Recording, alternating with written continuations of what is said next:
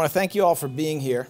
As I look around, I see so many people I have known as neighbors, as prosecutors, as defense lawyers, social workers, activists, organizers, people who have in fact, and do in fact, make the world a better place every day. And I'm honored that you would show up for this announcement. I am a product of the public schools in St. Louis and also in the Philadelphia area. It was the public schools and my parents who taught me to believe that we're all equal and that equal treatment is the definition of justice.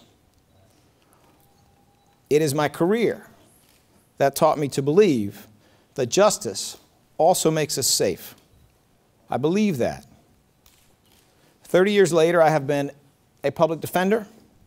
I've been a federal public defender. I've been a civil rights attorney. I have defended individuals charged with crimes my whole career. And what do I see? Well, in the words of someone standing close to me, what I see is another day of mass incarceration. At the national level, we have the highest percent of incarcerated people of the nations in the world. From the historical perspective, we have more men of color in prison, jail, on probation, or parole than there were in slavery at the start of the Civil War. And are we safe? Well, the answer is we are not safe. We have injustice, and we're not safe. I've watched the Philadelphia District Attorney's Office for my entire career, and the culture around criminal justice has not been justice. This District Attorney's Office has embraced mandatory sentencing, and then bigger, meaner mandatory sentencing, excessive sentencing guidelines, cash bail for poor people, which essentially means people are sentenced at the time of arrest, and they serve that sentence whether or not they are acquitted. This culture in the District Attorney's Office has cast a very wide net that caught up the poor, and that has brought black and brown people from less prosperous neighborhoods into the system when that was in fact unnecessary and destructive. This is a culture in the District Attorney's Office that has been insensitive and ill-informed on issues of immigration. It has regarded diversion, in other words, keeping people who are facing petty offenses and who are young out of the system. It has considered diversion a joke. I have heard more times than I care to count jokes around the notion that someone is actually innocent. It's also a system that has not treated victims well. They have been inconvenienced unnecessarily. They have been manipulated to press for the prosecutor's goals rather than theirs, and very often they have not been made whole. So what is the solution then? Well, the reason I have decided to announce my intention to run for District Attorney of Philadelphia is that I believe justice makes you safer. And how do we achieve that? Well, number one, we need to decarcerate. We need to get people out of jail. Number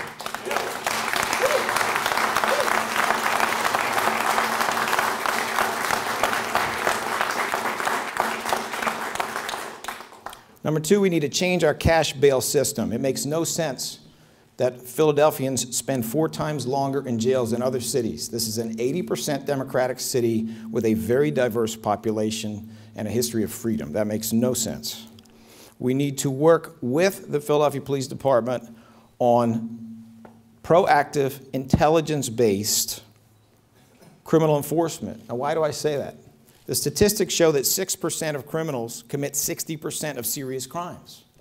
That group, those 6%, are the ones who need to be targeted, focused upon, caught, and given appropriate sentences. But that's not what we do now. What we do now is we sweep up poor people, people of color in certain neighborhoods, and we do things to all of them as if they were the same as that 6% that wreck their futures and turn them towards crime rather than away from it by labeling them permanently as criminals, as felons, by breaking their relationships with family and breaking their relationships in the community, and by sending them to crime school. We need to end that.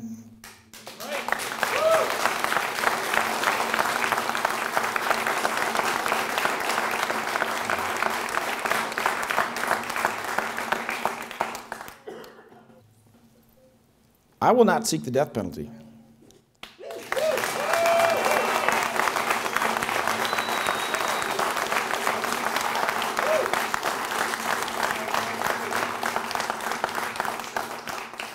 Simply put, this is the last northeastern city in the United States that even has it.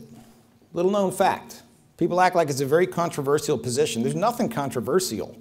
It's frankly mainstream. This is the last northeastern city in the United States that has a death penalty, and the death penalty is never imposed anyway. So what it really is a tremendous waste of resources that can go to making people safe. Court time, money. It is a tremendous waste. It denies victims the closure they need, and I will not be part of it.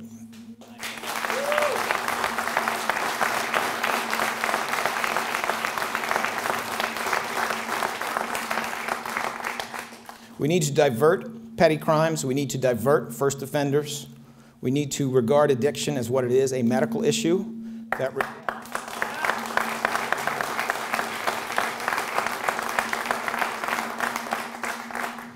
This is a medical issue that requires support. We need to have accuracy in the results in criminal court. Every innocent person incarcerated is also a guilty person who is left out there. Those methods are available, and as a culture, we need to stop fighting the modern methods that are far more accurate. We need to have transparency. All the evidence goes to the defense, not just the evidence that helps the prosecution. These are real solutions. This is how you achieve justice, and this is how justice makes us safe. But in very practical terms, what does it mean? It means this. Every time you lock somebody up for a year that didn't have to be, it's going to cost something close to $40,000. That number is about what it costs for a young teacher to teach for a year in a Philadelphia public school. It's about what it costs for a young social worker or a young police officer engaging in appropriate community policing to do their work. It's also about what the average Philadelphia family works hard to do, often with two people working more than one job. It's about $41,000. So there is a real consequence to taking someone who should be supervised on probation and giving them 2 years in jail, or taking someone who should be doing 2 years in jail and giving them 5 years in jail. The real consequence is that it's unjust and it's unsafe, because all of those kids who would otherwise be in a school are watching that school close. And all of those kids who might have a class size of 20 have to deal with a class size that is much, much larger. These are real solutions. This is how justice makes us safer. Once again, I want to tell you, I am honored and inspired to see so many people I've known for so long, parents, activists, organizers, prosecutors, ex-prosecutors, laborers, union members, skilled tradespeople. I'm honored that you would come here to be here with me today. So many attorneys who have fought the good fight every day, every day.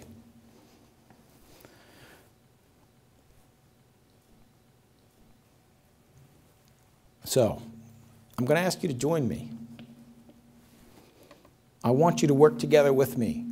Some of you are about as good at working together with other people and getting things done as anyone I've ever seen. I'm going to ask you to work with me to change the culture of this district attorney's office to bring about justice, which will make us safe. Are you with me? Yes!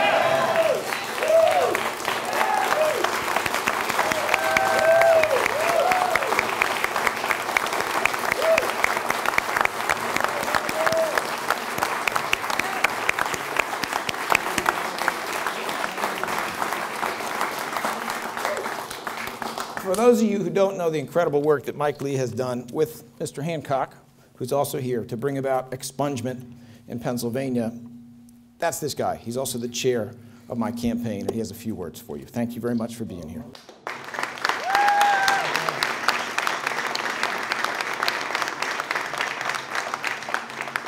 Thank you all for coming out, and I usually don't make my politics this vocal or known, but I had no choice when I believe so much in the candidate. If you believe that the district attorney's office represents us and not a system, I need you to go to that table out front and sign up to collect petitions.